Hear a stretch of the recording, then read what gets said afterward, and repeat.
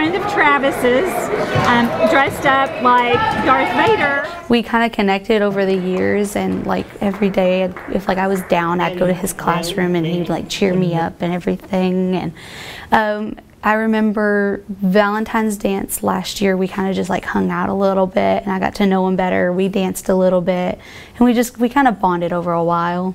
Mackenzie's an awesome girl and has been a friend to Travis since they've been in school. He's called the mayor here actually.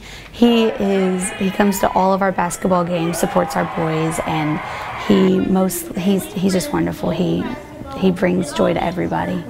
He's a big sweetheart. He likes the big, all the fancy things, and he likes the big surprises. And I feel like he's gonna fall in love. He's a huge Star Wars fan, and asked him to go to prom with her. It's gonna mean a lot to me actually going to prom with him. I know he's gonna say yes, of course, but going with him is gonna make a difference in my life. It's gonna be like a once in a lifetime experience going with him.